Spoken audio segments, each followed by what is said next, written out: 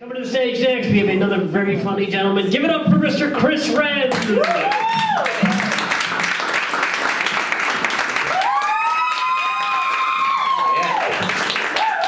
Friends, everybody. How's it going? I'm ready for this fucking month to be over. I hate April. It sucks, the weather sucks, it's cold again, what the fuck? But that was over. Really, March and April, I find them to be the biggest prick teases you'll ever meet, you know? They're like, oh no, I killed it. Live! Alive! Oh, good, resuscitation. Don't touch it again, dumbass. No, I think they're the two biggest prick teases you'll ever meet. They're like, you know, March comes and April comes, they're like, oh, hey, remember what 70 degrees feels like?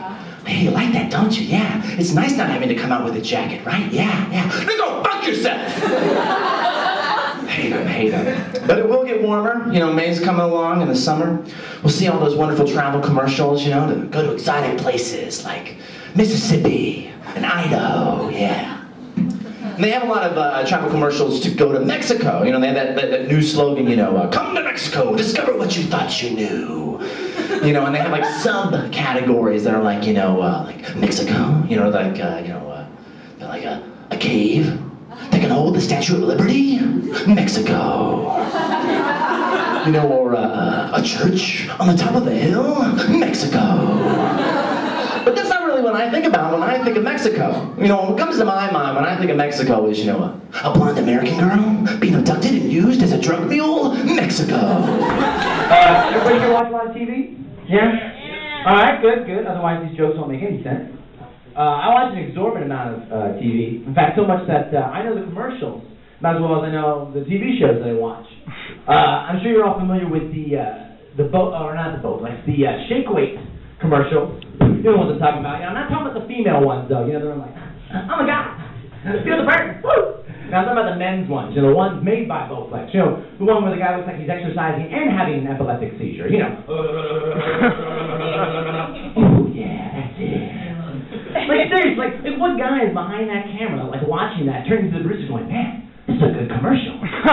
There's no sexual windows in this thing at all. This is the kids. You know? And of course they have that disclaimer, you know, saying, you know, if you don't feel it in your chest, abdomen, and arms, we'll send you a full refund. Motherfucker, if you don't feel that in your chest, abdomen, and arms, you jack off too much. When you reflect on what you do in your life, that shit is serious. All you want to do in the morning. There's a Philips Lifeline alert commercial. You know, I'm hurt and I can't get up. You know, those things, you know, like, you know, they're like, if you fall down, like, even if you've fallen down, we'll know that you've fallen down, even if you can't press that fucking button hanging around your neck. Yeah. How do they know you've fallen down? I think the thing, like, what is Santa Claus? It's like, you know, they know when you watch this thing.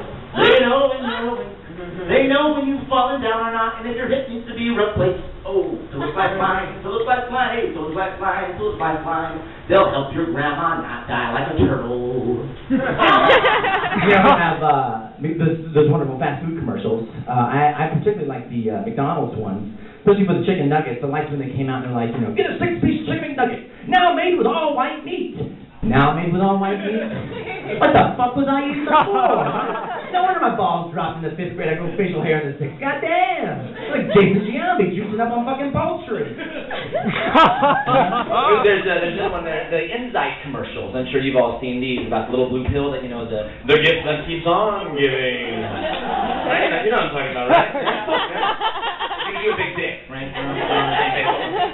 Just making sure. Follow. Oh, my friend, so I need to make sure he's coming along with this. But the commercials are pretty funny, but what caught me recently wasn't the commercials itself, but was the new product that they have out. They now have a product along with the pill that you can have called the Insight Energy Drink. That's where you can now drink Insight. And that got me thinking, like, what would be the slogan if they were just trying to push the drink, you know, like, Insight Energy Drink. Get a big dick in a jip. Drink an Insight. It's a boner in a bottle. Yeah, I like that announcer voice that you hear on TV. You know, the, hi, I'm going to sell you shit you don't need. All right. It reminds me of what I like to call the Gucci trains on the subway. You know what I'm talking about, you know, the 4, 5, and 6, the 2 and the E, that 1-3 train that goes to East Harlem that's not as ghetto as the rest, you know? But you know that voice, the stand clear of the closing doors, please. And it pisses me off, they always have the woman's voice come on to tell you the nice shit. Like, you know, like she comes on, she's like, this stop is Happy Land. Next stop is Land of Glitter. The man's voice comes on, get the fuck out of the way. If you hold those doors open one more time, I'll rip your fucking arms off. But you gotta think, like, that's a real guy's voice. Like, obviously they used a computer to, like, form the sentences, but they sampled somebody's real voice. So obviously this guy's like a vocal talent or vocal actor or whatever. But like, when he goes into auditions, does he tell people that? Does he, like, come in and, like, hello, my name is Stephen Jenkins, and I'm the voice of the MTA. Or like when he picks his daughter up from school, you know, Sally, be careful of the closing door. Next stop, your bitch-ass horrible mom's house. Speaking of bitch-ass whores, I'm newly single, 3 months now, going from the breakup. Thank you. Get me outside. But of course, being single, I've delved into the horrible depression of online dating. I checked it out. I'm not actually online. Don't look me up. I'm not there. I just checked it out, you know. And I saw things, you know, like J-Date and, you know, Christian Mingle, you know, OkCupid, or as I like to call it, I don't give a fuck what your name is. Let's just go have sex. But then I came across this one site called blackpeoplemeet.com. Like, literally, there is no getting around that site. It's not like black and white people meet.com or, you know, black and Hispanic people meet.com. It's black motherfucking only people. We don't want no jungle fever motherfucking crackers on this site. Get the fuck off.com. But it got me thinking, like, was there ever something like that for white people? Turned out there was. It was called a lynch mob. Like, seriously, we can never do that. We can never have a whitepeoplemeet.com. Like, that'd be the most racist shit ever. Like, what would be the slogans? Like, you know, whitepeoplemeet.com, start a rally. Or like, whitepeoplemeet.com, because as the saying goes, once you're white, you're always right. Speaking of black people, since there's none here, fuck it. Y'all gotta shake, man. Anyway, I'm originally from Houston, Texas, and thank you. And contrary to popular belief, being that it's in Texas, it is actually very diverse.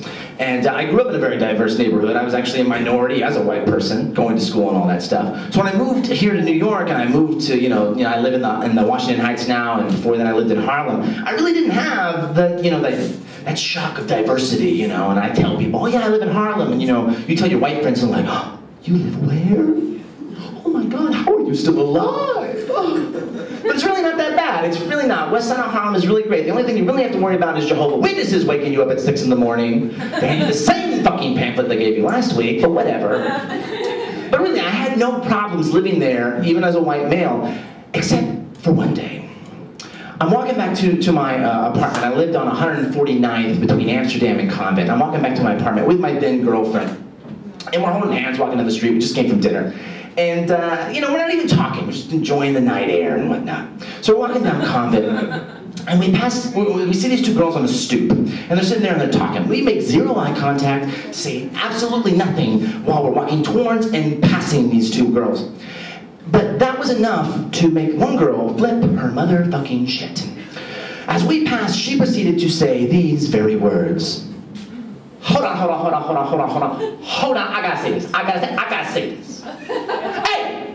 Hey, why you gotta live here, huh? Why you gotta live here, huh? Where the rest of us supposed to live, huh? Tell me that. Where the rest of us supposed to live, huh? You know what? Why don't you go back to where you came from? Why don't you go back to Wren,